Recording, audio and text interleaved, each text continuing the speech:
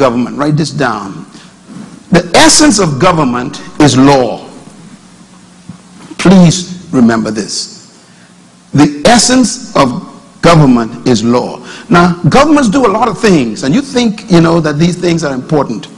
But the most important thing a government does is to debate and legislate and pass laws.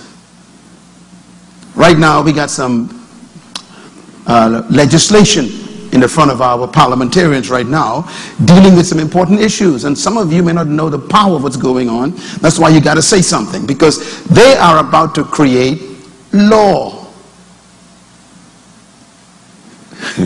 When you think of government, you must think about law. This is why people who are hungry for power in a country want to get into the Congress or the House of Assembly, because these are the bodies of authority that create legislation that becomes law. So everybody wants to control lawmaking. That leads to point number 2. Write it down. Whoever controls or creates the law creates the nation. Never ignore people who are fighting for laws. Some of you are wondering why, for example, there are so many people in our countries around us now who are trying to fight for laws to protect same-sex marriages, for example. Now, that is not to be taken lightly. They don't care about your prayer meetings. They don't care about your debates in the church. They want to make sure it becomes law. Because once it becomes law, then the nation becomes a nation of that kind of relationship. Government is about law, and law creates the nation. That leads me to point number 3. Law creates and controls culture. What did I say?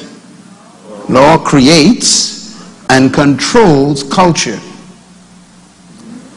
So a nation becomes what it will become based on the laws that are created by the people in power. And that group is called the government. They govern the nation by laws. And the law produced the culture. That leads to point number 4. So the first thing God gave Moses when he wanted to create a nation out of slaves was law. God gave Moses law before he gave him land. Because God knew that if you get land without law, you can have a lawless land. And you cannot regulate land unless you have law. So God gave Moses law first. Then the people got land afterwards. That leads to point number 5. Whoever controls the formulation of law controls the quality of the nation. Whoever controls what? The formulation of law. They will control the quality of a nation. Again, you wonder why people want to stay in the position of power. Because when you're in a position of power to create and influence the regulation of a country, you are actually controlling the quality of the country, the values of the country. You're controlling the moral standards of the country. And that leads to point number 6, which I think is very serious. The rule of law is at the mercy of those who rule the law. That's a Myles Munroe quote. You tweet that right now to somebody. I'm going to say it again. The rule of law is at the mercy of those who rule the law. Democracy, for example, prides itself on being a philosophy of the rule of law. And what they mean by that is the law rules the country. But we forget that the law that rules the country is created by men who rule the law. So because you say the law rules the country doesn't mean that you can have the right country. Because you might have the wrong law ruling the country. That's how dangerous governments are. Governments can actually rule the rules. They can actually change the rules. They got the power to legislate and agitate for even the changing of a constitution. Because once you rule the law, and then the law can rule you. So yes, we are about the rule of law, but the question is, who's ruling the law? They can change the law. You ever wonder why the Bible calls the laws of God statutes? Do you know why it's called statutes?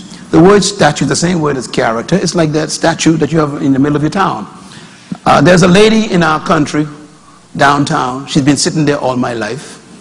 And many of you were born, and she was there. You'll die, she will still be there. She's been there for over almost 180 years. She never moved, eh? She's called what? Statute. God used that term for his word, his law. He said, my law are statutes. That means you don't change them by vote. You don't adjust them by any act of human ingenuity. That woman sitting in our square, her name is what? Queen Victoria. Queen Victoria. She's been through every hurricane in the Bahamas. Am I right? And never moved. In other words, the currents around her were flowing, but she withstood all the currents. And when the currents were over, she's still the same person. You see, there are a lot of, you ever heard this, this statement? What is current in your society? A lot of things are currents. That means they come to move you. And governments need to recognize which laws should not be moved. And the only laws that you can guarantee that should not be moved are the ones you get from the Creator. And there are some things the Creator has put in place, and we are tampering with them. Now, I learned something years ago. If you go downtown to that woman, Queen Victoria, and you say, I hate you, and you ball your fists, and you punch her in her face with all your might, because you want to change her, what would happen to your fists? You'll be a bloody mess. Do you know why? No matter what you do, she doesn't go with you. You go with her. You don't break her, she breaks you. All principles and laws are that way. You don't break the laws of God. You break yourself on them. No matter how much we try to change set laws of nature, set laws of physiological facts and truth, we are going to be broken, not the laws. And this is why I don't panic when I see people attempting to shout at God in his face and say to God,